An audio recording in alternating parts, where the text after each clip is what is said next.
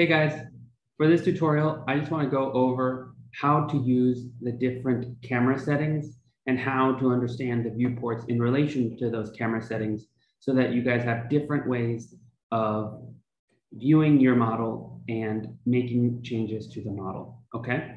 And so if you remember, if you double click here on the word perspective, it toggles back and forth, taking you between that single viewport view and the one that shows all four viewports. Okay, so that's step number one, is to remember that you can always toggle back and forth between those two. Once you're in any either of those settings, you can also actually change what each of those different cameras is doing. So for example, if I want to change this top view, I go and I click on that little tab next to the word top, and I go down to set view. And now I can actually choose any one of these as an option, right? So I had it at top, but I can also, for example, turn it into another perspective view. And you'll see that, this might just be useful if you want to look at something, at an object simultaneously from two different views. You can also actually change this. And if you notice, this is a perspectival view, right? So I can go back and I can actually change this, going to set view, and I can change it to be an isometric view, right? And if you remember, an isometric view is different from a perspectival view because it is a parallel line projection, right? And so objects don't recede as you change your viewpoint into the back. They stay constant in their proportions to each other, right? So you could look at something, perspectively and through parallel projection. This might be useful if you're trying to make some kind of measured drawing or something along those lines, right? Or you can look at things orthogonally, right? And one of the important things to remember is that also each of these different viewports or camera angles or camera settings, right, have different parameters as their base parameters, right? So for example, if I'm looking at things in perspective or in parallel line and I want to move objects, I will be moving along the X, Y, Z axis unless I specify directly that I want to move vertically along the Z axis, okay? However, if you're in a front or a side view, right, or a back view, right, you will actually by default be moving vertically, right? So you don't have to specify that you want to move vertically. You will be doing it so long as you're moving it in that view panel, right? So it's actually very useful to toggle back and forth depending on how you want to move things, so you can move things accurately. So for example, I could move this up to here very quickly, right? Okay, so that's various ways of using the viewports.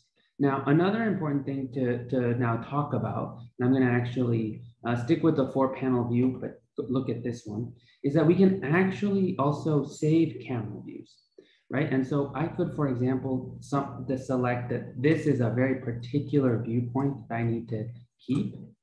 And I could actually go in and go to set view and go to named views and save that. I'm going to give it a name, view A, okay? And I click OK, great. And now actually I can move around. And if I ever need to return to view A, now I can actually go to that set view, and you'll see that it appears now below the named views.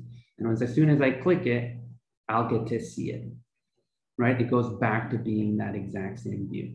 So that can be very important if you want to set particular views that you go back to make drawings or to have particular perspectives that you want to highlight and go back to periodically, okay? So that being said, one last thing to look at is actually how to place a camera, okay? And this is important if you want to make changes relative to a particular viewpoint and you want to control exactly that viewpoint relative to an object.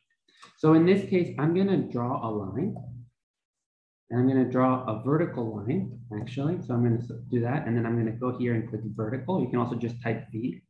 And I'm going to make a vertical line that is 6 inches tall, Okay, so there's my line. And now I have a position that it is away from the object. And so I actually want to place a camera that is on the top point here, looking at this object. So what I can do actually is I can go here and I can go to set camera. And you'll see here that when you go to set camera, there's a bunch of different options.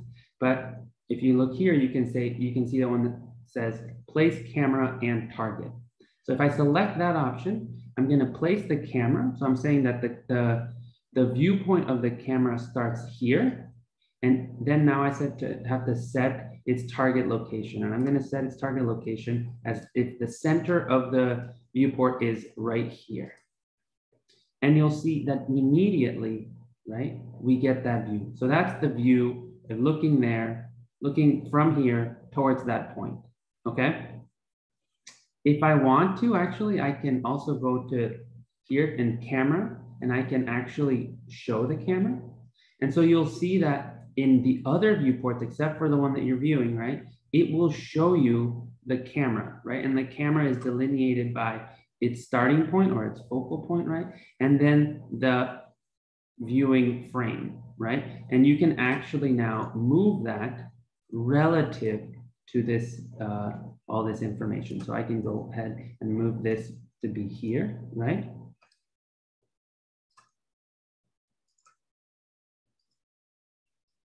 And I can actually also move my frame. So I can move, I can actually, for example, rotate this.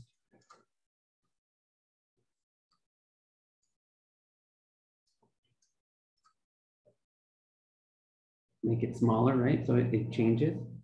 Or I can actually rotate based off of my viewpoint. So here, if I'm going to take, I can actually change. And you can see how we're now changing that camera, and we can see what that effect is in our view A here, right? So I can go ahead and do this. Maybe I move this back a bit, right? And you can see that actually, because right now we're looking at a parallel projection, by moving it back, it doesn't actually affect how our object looks in terms of its, perspectival recession, right? We would have to actually go here and change this view away from an isometric into a perspective. And then we would see that actually this is a very distorted camera, right? But if we can now move that point, place that point here, right? And we'll get to see how much that changes, right? So again, if I move that point further away, you'll see that that object seems to recede in the distance. Obviously, the further away I am from it. Okay, so that should give you a good sense of the many different ways that you can play and understand cameras and understand the viewports relative to how you use cameras. All right, see you guys in the next one.